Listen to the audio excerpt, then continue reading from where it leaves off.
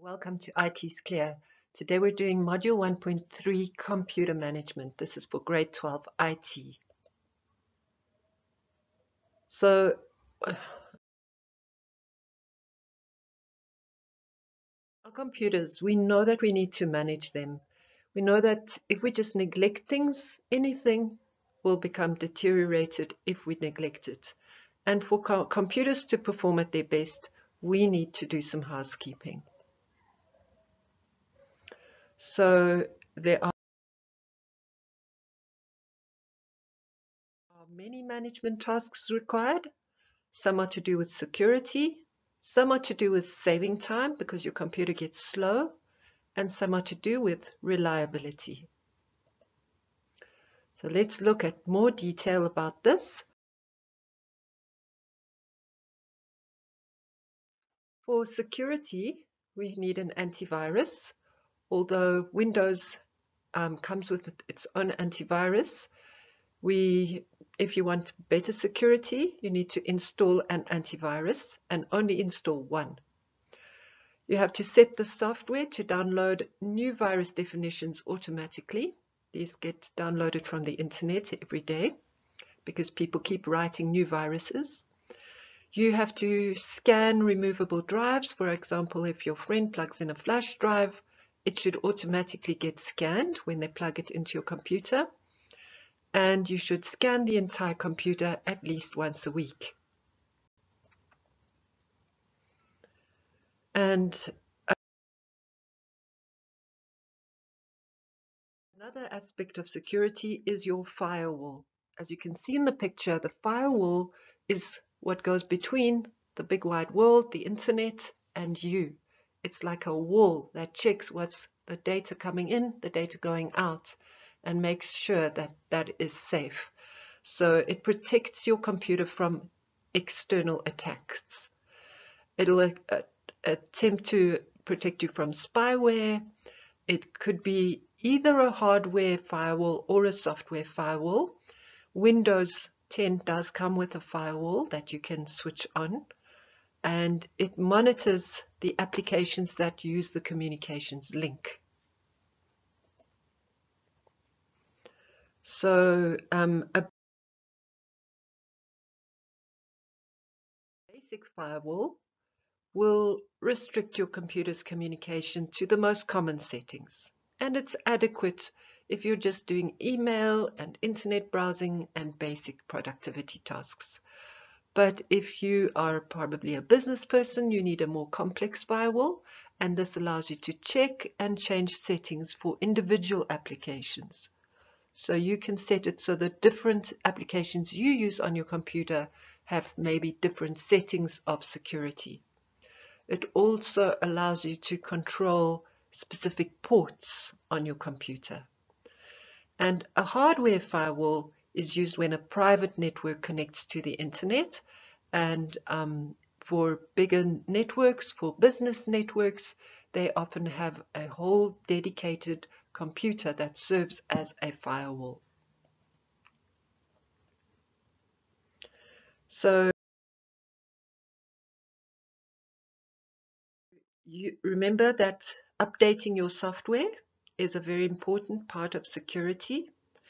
That is because there may be flaws and bugs in your software, like your Windows, and when you update, those flaws and bugs go away and get fixed.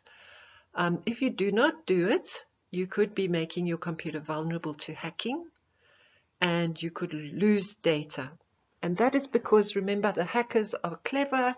They're constantly finding new ways to hack into the computer. And so the companies which write the software fix the bugs and fix the loopholes through which the hackers can get into your computer.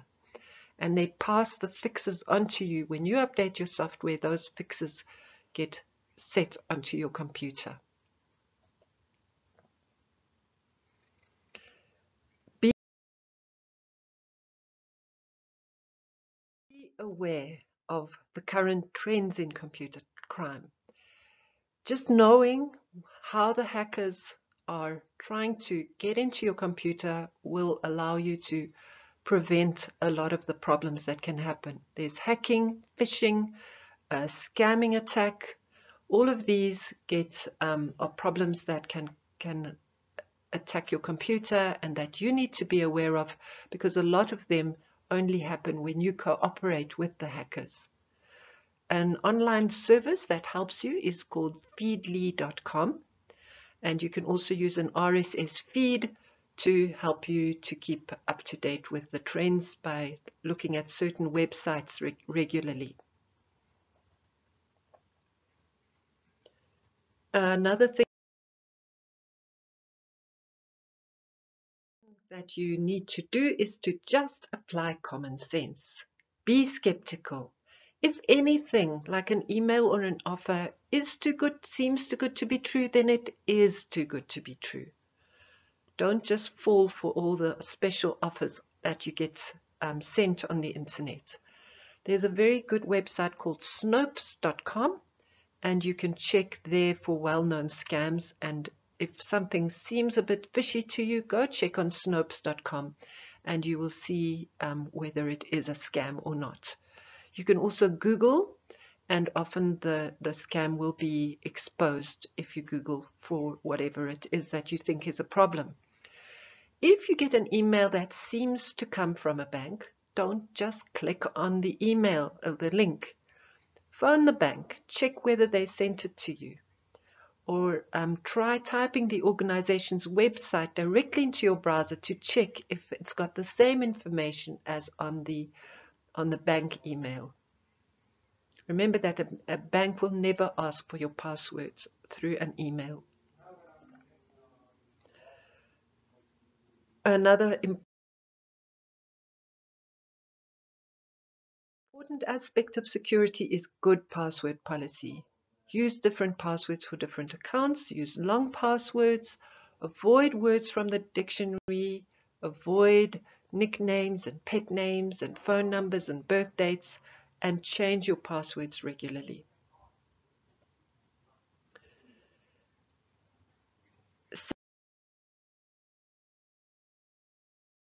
Saving time is something we all like to do, and remember that your computer can get slower and slower as it gets older. So defragmenting your hard drive is very important.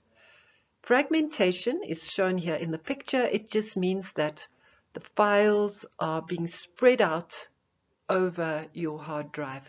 If you look at file A in the picture, the red file, you can see that as you delete and add files and change files on your hard drive, they get spread out in different places, and so finding them again, it means that the hard drive needs to be spun around so that the read-write head finds the right place. And if it's in lots of different places, it takes time to open a file and to save it, and that gets quite tedious. So try to defrag your hard drive every 6 months.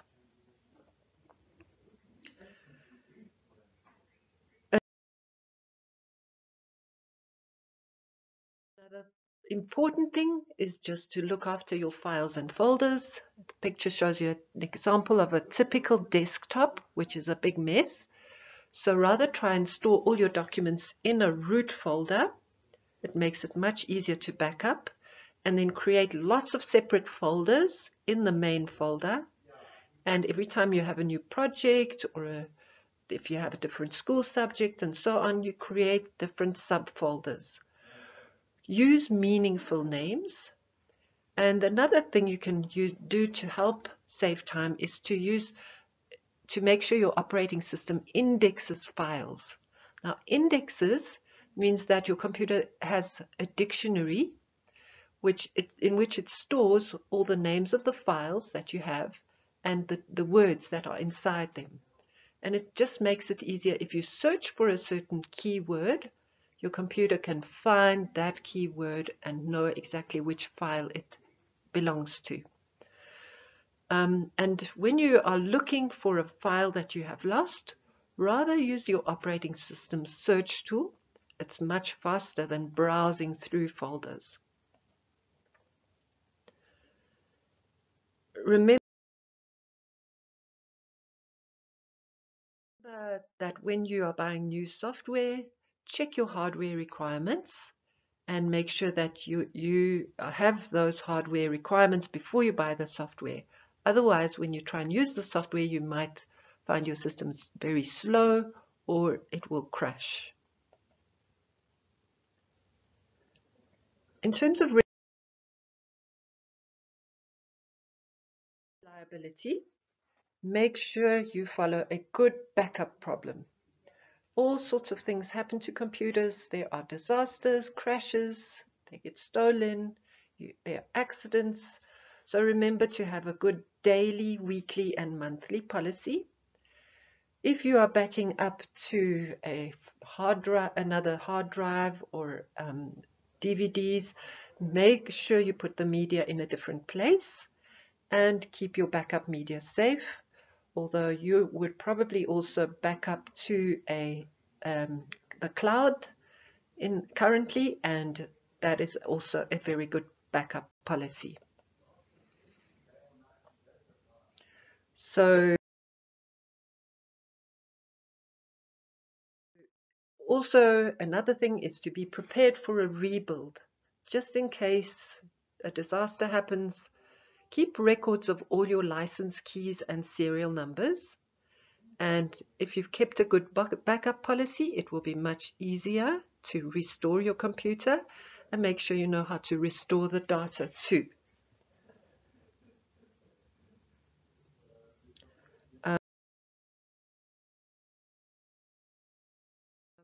Remember to in terms of upgrading and your software and hardware, it would be very nice to upgrade every year and buy a new powerful machine, because computer hardware becomes more powerful and more amazing all the time. Often you think like that there is software that you must have, and there's also devices that are lighter and last longer, but it's not very realistic to upgrade every single year. So try and plan for every 3 to 5 years. And one thing you can do is to upgrade your memory or your storage only. That is more reasonable. And remember that when you do replace your system, it will probably cost as much as you spent for the previous system. Software upgrades can be done at a discount if you own the previous versions. And software as a service is also a good alternative to yearly upgrades, because you just pay a rental and then you keep having the latest version. And that's all for today. Goodbye, and God bless you with your exams.